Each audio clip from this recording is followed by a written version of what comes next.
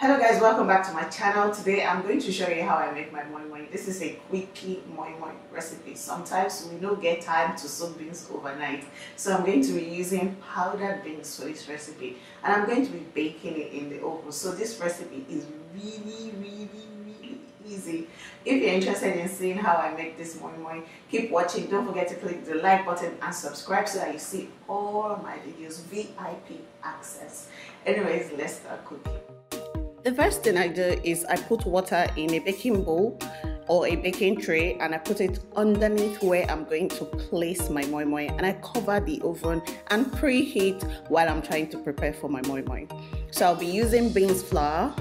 I'll also be using paprika because I feel it's going to add more color. I'm going to be using curry and thyme. I'm going to be using shombo. What's the English name? I'm going to be using rodo habanero, and I'm also going to be using tatache bell peppers. Now we're going to be using onions as well, so I'll blend everything together. And I'll also be using smoked mackerel. You can use boiled eggs, any type of fish, but I love smoked mackerel. We're going to use crayfish. Some people don't like this, but I do. We're going to be using ramekins for the moi-moi. They make my moi-moi life way easier.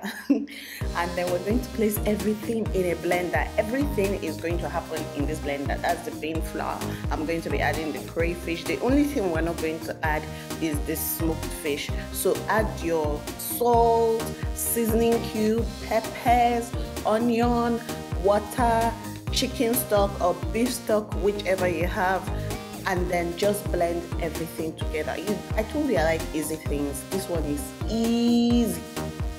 For the list of ingredients and the measurements, make sure you check my blog. I'll have everything listed there. So this is just a video demonstration for you to see what I'm doing.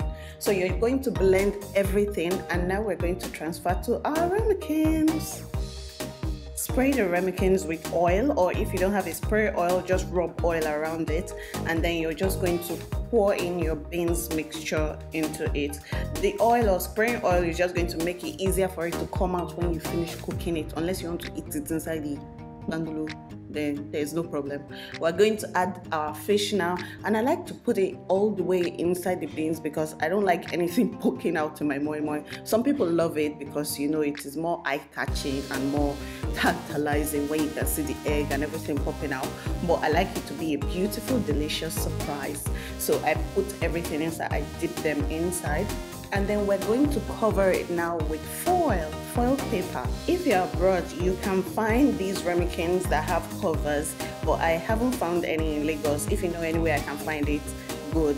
That way you wouldn't need the foil anymore if your ramekins have cover. So you're just going to cover everything and then transfer to the oven.